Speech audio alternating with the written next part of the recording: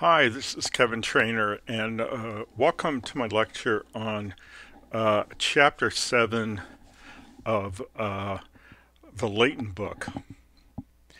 In Chapter 7, we talk about um, agile planning.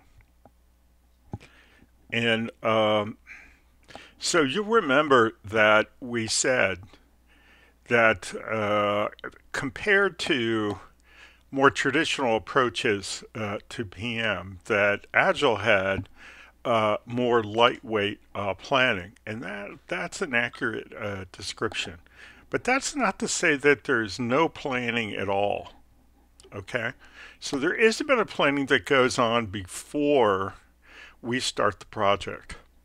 And in our class, we have a week in which we do agile planning, and the output of that agile planning activity are two documents: the product vision and the product roadmap. Okay, so those are the lightweight planning documents. And how do we create them? Well, the project team, the Agile project team, creates those documents in consultation with the product owner and other stakeholders as well. Okay, so let's kind of go through, and I guess one of the first things that we should really do is to see this agile planning process in perspective of the entire kind of flow of the Scrum Agile approach. Okay, so the first thing that we create is a document, which you're going to say is pretty lightweight. It's sort of a one-pager. It's a vision for the product. The next thing that we do is that we create a product roadmap, and that essentially has the features, and again, features in Agile are primarily user stories. It has the user stories organized in a kind of a calendar way. So it's sort of a rough calendar plan about how we would go at implementing the features. Okay, those are the upfront activities. That's what we do in Agile planning. Then we move into sprints, right? And you have to remember that oh, I'm sorry. There is a third a part of Agile planning, and it is release planning. And the reason that I don't emphasize that a lot in my lecture for this course is that we have some pretty small project. We're going to have a single release of the software. So the release planning that we do is going to be pretty simple. It's going to be a statement that we have a single release, and that's because we have a short project, and that's the practical thing to do. Now, if you have a longer Agile project, you can get the opportunity to get some value from subsets of the product by actually releasing them into the field before the overall project is finished. Okay, so inside of a sprint, we begin by sprint planning. Again, this is a half a day or less. And then we have a bunch of daily cycles. So you can see it here. It says 1 to 4 weeks. That's when we have the sprint. And we picked two. Two's very popular. 4 is long. A lot of there are some people who are pretty aggressive who do it in 1 week sprints. Okay. Every day we have a daily scrum. Okay. Then at the very end of the sprint, in typically the last day, we have a sprint review, which takes a half a day or less, and a sprint retrospective, which we've already talked about before, which takes a half a day or less. Okay, so apart from these lightweight planning things, which is what our chapter is about, everything goes on inside the sprint. And for our project, we're going to do a 1 week of this light week planning, and then we're going to have 2 week sprints after that, and we're going to have a final 1 week release sprint. Okay. Okay, so where can we go from here? Well, let's just talk about the planning activities. So let me try to scroll a little bit faster. Okay. I want to hit the major points. What's the product vision? Well, the product vision is a pretty cool thing. The Agile guys really borrowed their thoughts about how to plan for, in particular, a software product or service from product planning and product management people. Okay, so that's why they use this word product all the time. Okay, and here's what we're looking for.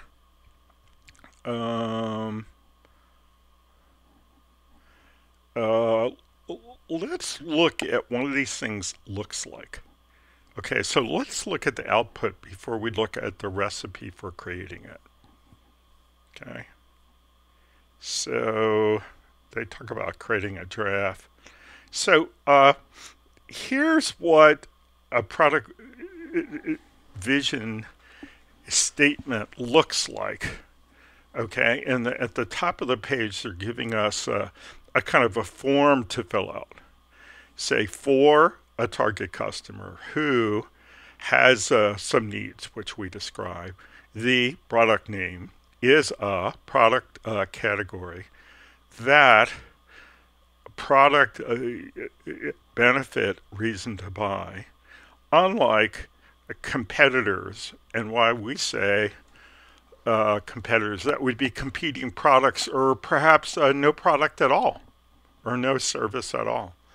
Our product, and then you say what the differentiation and the value proposition of your product or service is.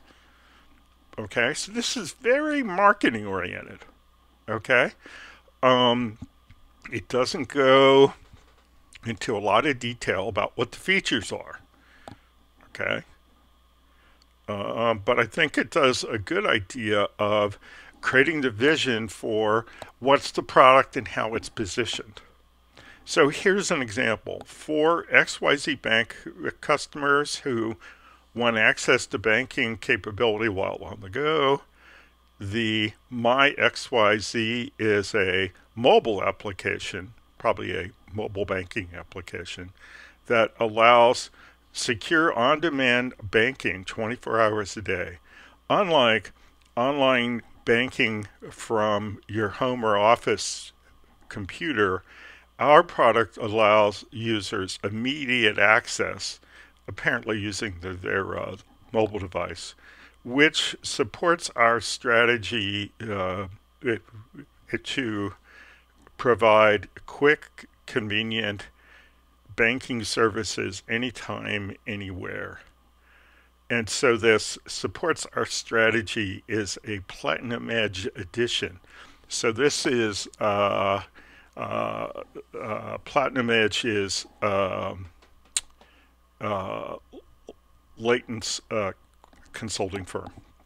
And they believe you should tie it into a strategy of your organization.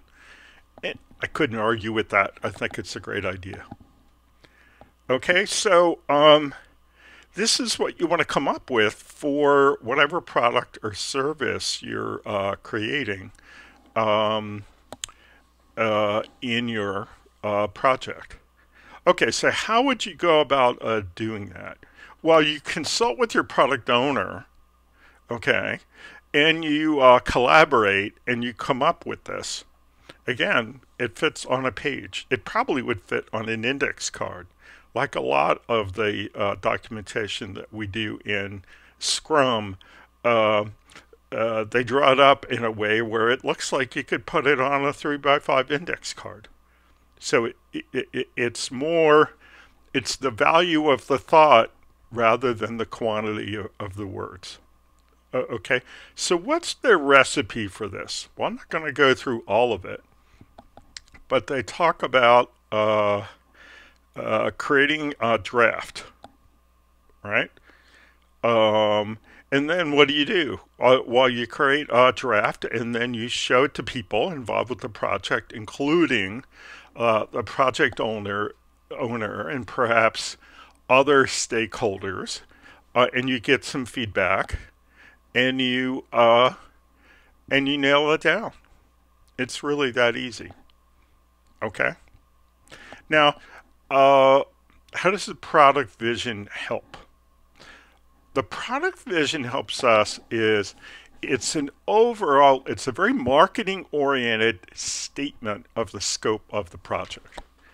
Okay, so when we're looking, and we're going to be doing that really soon in the product roadmap, when we're looking at that, we're going to be asking ourselves, does this feature that we're talking about, does it fit into the vision? Okay, and if it doesn't, it's really outside of the scope of the project.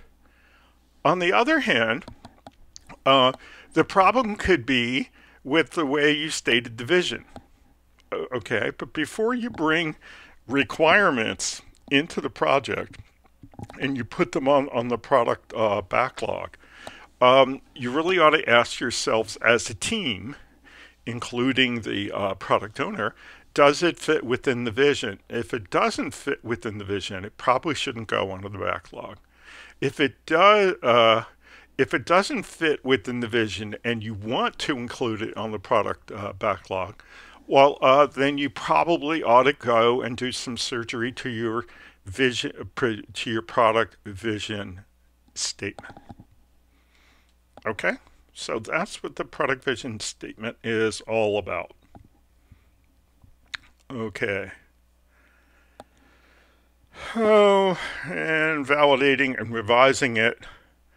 So they're talking about who you're going to review it with, the whole bit. Again, you want to review this and have the parties involved in the project sign off on it before you move ahead. Okay? Okay. And they have a way to finalize it. Okay? So it's a real cookbook there. So what's the next of the planning documents that we're going to do for our project? Well, we're going to create a product roadmap. So what is a product roadmap?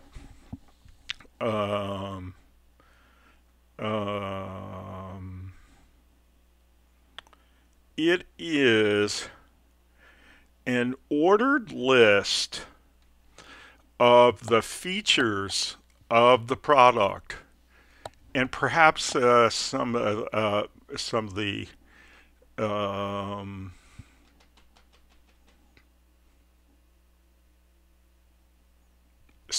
the non-functional requirements as well. But it's an ordered list to help you understand them, and ideally, it eventually gets expressed as a timetable. So when we talk about a roadmap, we're talking about this. What are the pieces of this product? And then how do we intend to create them over time so that at the end we have the full product? Okay. And again, there's there's a bit of a cookbook. Identify the stakeholders, establish the requirements, and add them to the roadmap. Again, a requirement for us in Scrum is either going to be a user story or it's going to be a task that represents some kind of non-functional requirement. Install the database, purchase the personal computers, something like that. You range the product requirements based upon values, risks, and dependencies. You estimate the development effort at a high level and prioritize the product's requirements.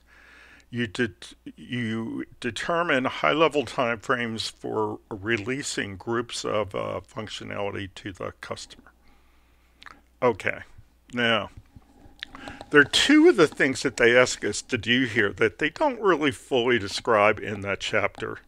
One is that they say that we ought to, at this point, that we ought to establish the requirements.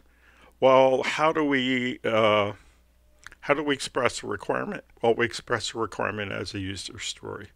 How do we learn about user stories? Well, not in Chapter 7. We learn about them in Chapter 8. We learn the details in Chapter 8. So we're going to take a peek ahead right now and look at what a user story looks like, and then we're going to come back to this point. So right here, we're on 127. And let's go ahead and jump ahead to Chapter 8. Okay. And in Chapter 8, you're going to see you're going to see two things that you have to do at a high level in your roadmap. One is that you have to document the requirements, and two is you have to do some sort of estimate. Okay, so requirements are user stories. Okay, what's a user story look like? Well, you know what? It fits on an index card.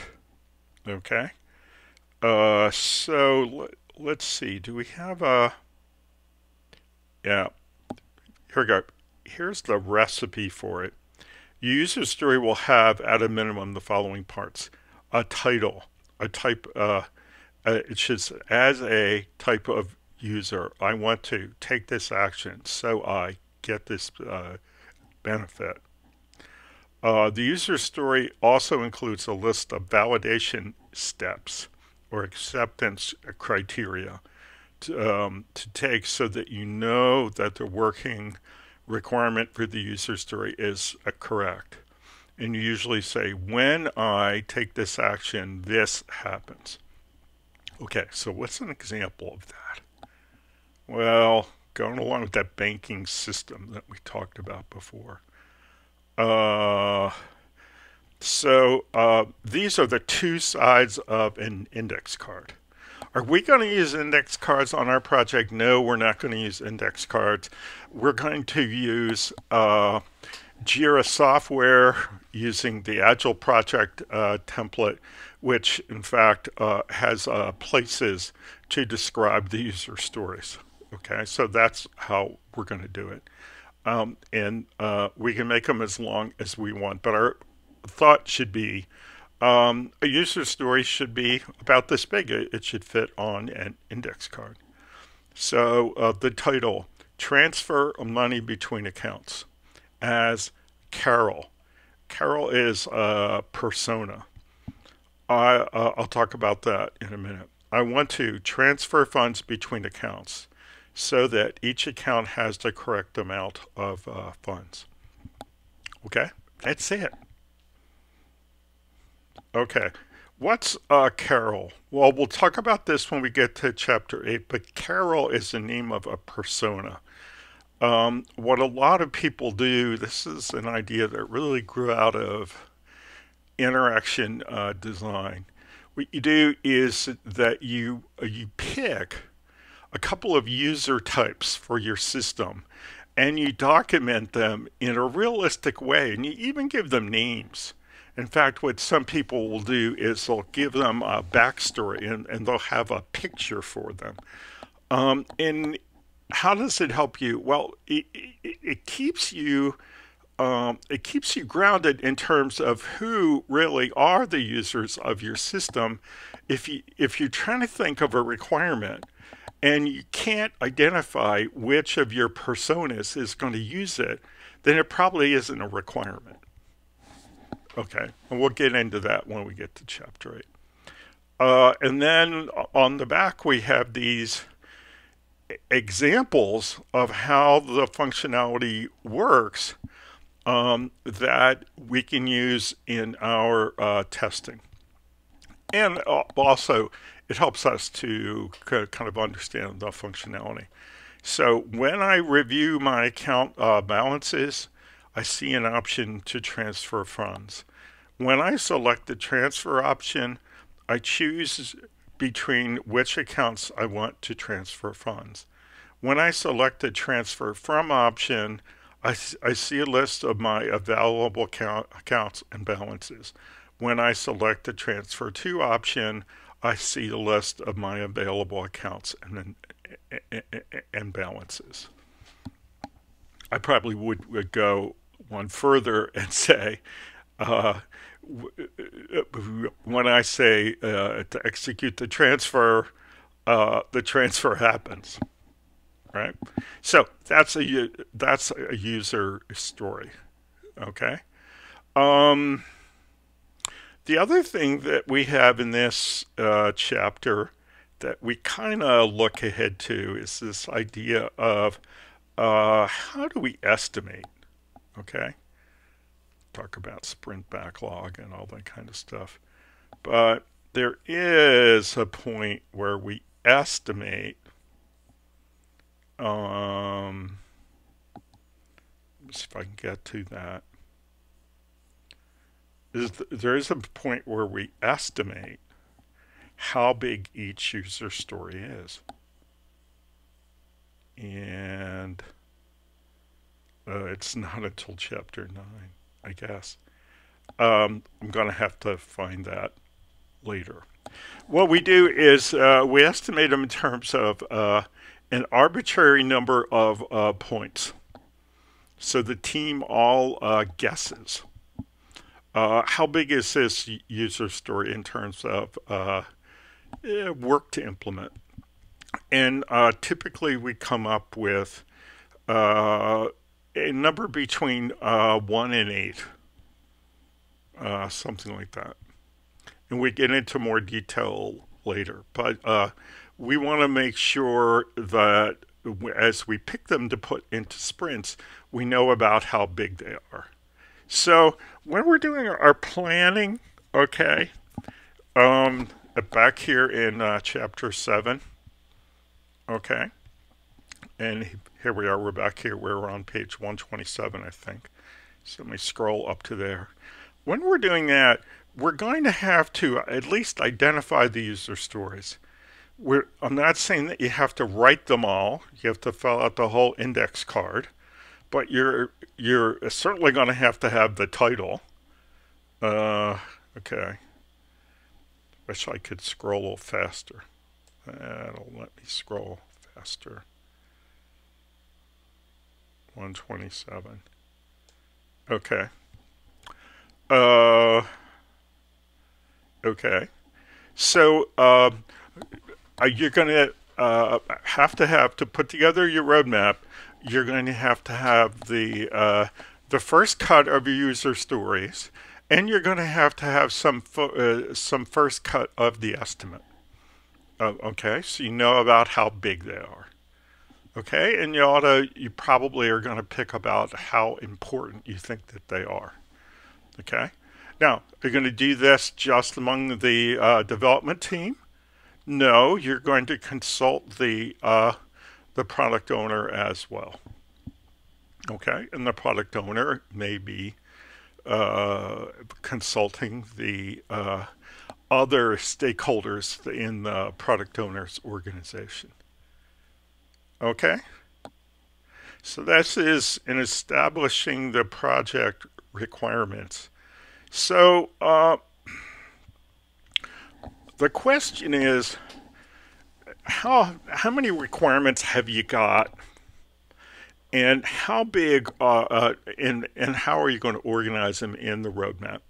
Okay, and the ones that I focus you on are these two: user stories and tasks. Okay, what's a user story? Well, we just saw a user story. Okay, what's a task? A task is for us, it's going to be a non-functional requirement. There are people who take their user stories and then they break them up into pieces, and so there are tasks that are under user stories, and then there are tasks that are for non-functional requirements. We're going to leave our user stories intact, and our tasks are going to represent the non-functional requirements, like install the database, get a domain name, those kinds of things. Sign the client up for an ISP, get the client to sign themselves up for an ISP and get a domain name. Those kinds of things are going to be tasks. Okay. These things above, okay, themes, epic user stories, these are ways to aggregate and organize requirements, user stories, and their associated tasks that support them. Okay. Do we need to use these? Well, we're definitely not going to use epic user stories. Epic user stories are just an aggregation of user stories. These would be the kind of things that some people would call a subsystem. Okay, it's not the entire system, but it's a bunch of the features aggregated together, and together they do a related thing. Okay, our projects are not going to be big enough that we need to take our user stories and aggregate them into epic user stories. Theme is a logical group of features and also a requirement at its highest level. You may group features into themes in your product roadmap. Okay, so product roadmaps are taking the features that you're going to get in terms of user stories, and they're plotting them out chronologically. How do you expect them roughly to fit into sprints? And you could also divide them into themes. Okay, so maybe if you thought of this as a spreadsheet, the sprints would be the columns. Okay, the rows would hold the user stories and perhaps some of the significant tasks, and maybe you would group them into groups. You know, you'd have a group of rows that had sort of a theme name in bold that said, okay, this group of user stories is really this theme or that theme or another theme. Okay, that's what themes are. Okay, probably the projects that we're creating, though, are only big enough to you know, we're probably going to have something like 5 user stories, 10 user stories. Okay, a big system could have 100 user stories. It could have 200 user stories. We could have all these other ways to group them. So for this project that we're doing now, which is a good size starter project for Agile, uh, we're not going to need epic user stories. The features are going to be user stories, and to some extent, the tasks for non-functional features. The themes are perhaps the thing that you'll use to group the user stories and tasks when you put them into the roadmap. Okay, so let's just go down and look at what a roadmap might look like. How would you arrange them? Uh, uh, what a lot of people do is that they take them and they put them on sticky notes, and they put the sticky notes on a board or a poster or something like that. Okay, so these are features grouped by themes. These look pretty much like they're all user stories. Okay. Now, how are we going to estimate the effort? We really just want to, we're probably going to give each of the user stories and the tasks that we put onto the roadmap, give them a number between 1 and 8, where 8 is very big, and so it's sort of extra large, and 1 is extra small. Okay. And I think we have one more picture of what one of these looks like that I want to point out. Yeah, so here we have them by quarter. Okay, so we definitely would want you to lay yours out by sprints. Now, are we going to, because again, our project is going to take, well, is it going to take a calendar quarter? I guess, yeah, sure, it's going to take a little bit more than a calendar quarter. But what we want to do is we want to roughly lay these out into the sprints we think they're going to fall into. Is that a commitment? No, it's a rough plan. Okay. At the beginning of every sprint, we're going to do sprint planning, and then we're going to pick, we'll probably peak at the roadmap when we're picking the requirements that we're going to put into the sprint. But of course, time will have gone by, and our perception of how big or small things are will have shifted. And our perception of their priority and their value will have shifted. But this is just a rough view of what you know when you're doing your Agile planning. Okay? Okay. What's left? So the product backlog is just the aggregation of all the user stories and the tasks. And again, for us, the tasks are going to be work associated with non-functional requirements. We just list them all out. Okay. We tend to a proper product backlog is listed by priority. Okay, and it's from this list that we pick the sprint backlog when we begin to plan each sprint. So typically we order these things so the things that have the highest priority are at the top. So it's like skimming the cream off, okay, when we come to that. So here's a sample product backlog. Okay.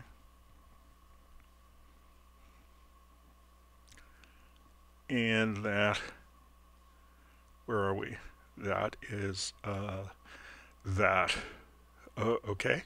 So the two Agile planning documents that we're going to do in our planning week, which in our class is in week 6, are going to be product vision statement and product roadmap. Okay? And that's it. We've covered enough that with some peeking at the recipe aspects of the chapter while you're doing the work, you ought to be able to do it just fine. So that's all for now. I'll say bye until next time. Bye bye.